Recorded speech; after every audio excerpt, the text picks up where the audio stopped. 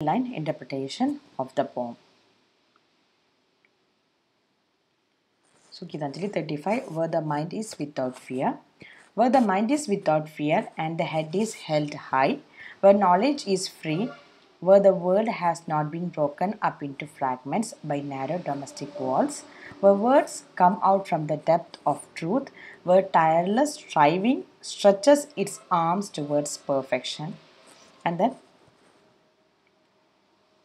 it goes on, where the clear stream of reason has not lost its way into the dreary desert sand of dead habit, where the mind is led forward by thee into ever widening thought and action, into that heaven of freedom, my father, let my country awake. So these are the 11 lines. Okay, now we will see the meaning. That is, the poet prays to the Almighty that his countrymen should be free from any fear of oppression or forced compulsion. As we know that this poem was written back in the days of nationalist movement, and India was actually was under the oppression of colonization by the British. So he was a part of Tagore was a part of nationalist movement, and he had a great uh, he, he he he was a great supporter of nationalist movement. So he wrote under that circumstance he wrote this particular poem. That is, he dreamed about a particular land, a place where where the mind is completely free, and then lots of things are there. He's praying. It's kind of prayer, as it is known as Indian prayer. We know that this is a kind of offering, this kind of prayer to the Almighty. The poet prays to the Almighty that his countrymen should be free from any fear of oppression or forced compulsion.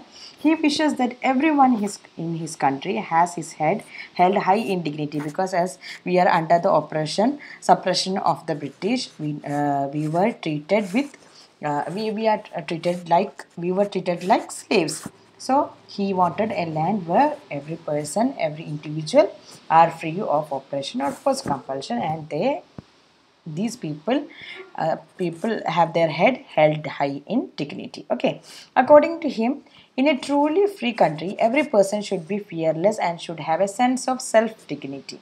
The poet dreams of a nation where knowledge would be free, irrespective of class, creed, etc. So, even though we may find it as a very simple sentence, that is, where the knowledge is free, actually, when we contextualize this particular poem, we can understand that during those days, education were uh, confined to a very small group of people, for upper class people, as we know that. So he says that because of the colonization and because of all the other superstitions and caste system, the problems within our country itself, that we face a lot of trouble. So the poet dreams of a nation where knowledge would be free irrespective of class, creed, etc. Now the poet emphasizes the unity of not only of his countrymen but also of the entire world. He thinks there should be no division among people based on their caste, creed, color, religion, or any baseless superstition. As we know that we Indians were famous and still are famous for superstitions. Okay, so the poet dreams of a new world that is free from all these kind of troubles. Now their words should come out from the depth of their hearts, and it should be very true in nature. The poet wants everyone to work hard to reach their goal and in the long run to reach perfection. So where tireless striving stretches its arm towards perfection. Okay. And now, the poet says people's thoughts should be monitored by rational thinking, not by superstitions. Okay, logic should rule over all baseless beliefs. He wishes his countrymen to be progressive and broad minded.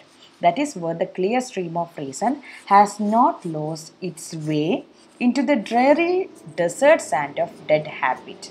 So superstitions, that is what he mentions here. The deep-rooted caste system, the deep-rooted class system, that makes all these issues in our society. So the poet is trying to address this issue. Okay, now he wants that their minds are led forward to ever widening thought and action by the Almighty, okay, by the God. People should be open minded and do something unusual or extraordinary, overcoming the narrowness of the mind. Okay, now the poet addresses the God as Father. So here the father is God. He asked him to awaken his country into such a heaven of freedom where the above conditions meet. A very straightforward prayer to the God. Okay. So these are the line by line meaning of this particular poem. I hope you